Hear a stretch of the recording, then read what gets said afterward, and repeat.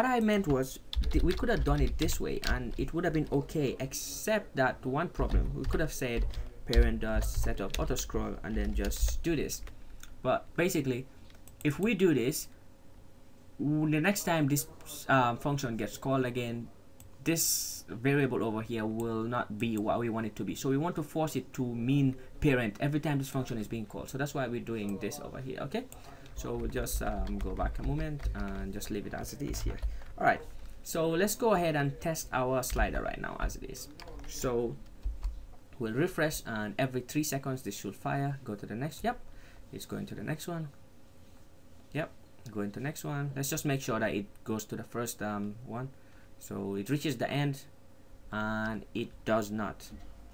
Okay, so let's go ahead and see what happened actually.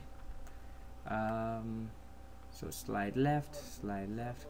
So it means there must be some issues in our slide left function. So let's go back on our slide left. Actually, let's go and check in Firefox bug here first. F12 tools and see if anything went wrong. So it seemed like nothing went wrong. So let's just check our HTML here. Inspect with Firebug. So let's refresh and see. Okay, so active link. Next time it goes, we get second as active link. Next time, third. Next time, fourth. So it seems like when it reaches the end, it does not set the active link as the first one again. So we'll go ahead and fix that. So let's see what's happening. All right, so test if length equals to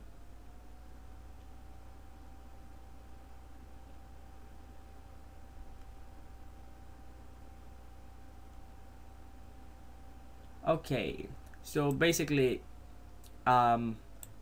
next active link, if it reaches the end, it actually sets it again. If you remember, we say next active link equals to the first one in here, but we're not saying set the first one, give it a class of active link. So we actually have to copy this inside of our function if statement as well here, and just say set it the active link as well here.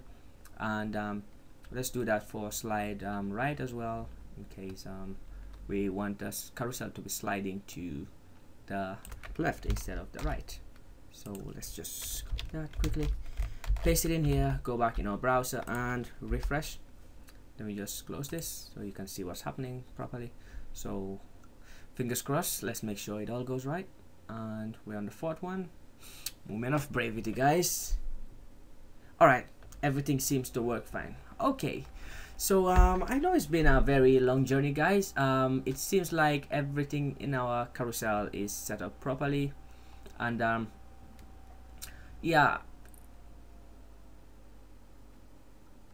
and it seems like we've reached the end of the journey. And guys, thanks for braving it out with me. It hasn't been a very easy tutorial, but we've reached the final, and I'm sure you by right now you must be having lots of questions, and I do expect you to, because it wasn't actually that easy for me to do this as well. It took a bit of practice, but we did get through in the end. And guys, please get in touch with me through either YouTube, my website, Twitter, Google Plus, any of those means. I will be available for questions on this. And thanks for watching the videos, and as usual, please rate and comment, and that really helps. And there's more tutorials on the way, and I'll see you soon in a video.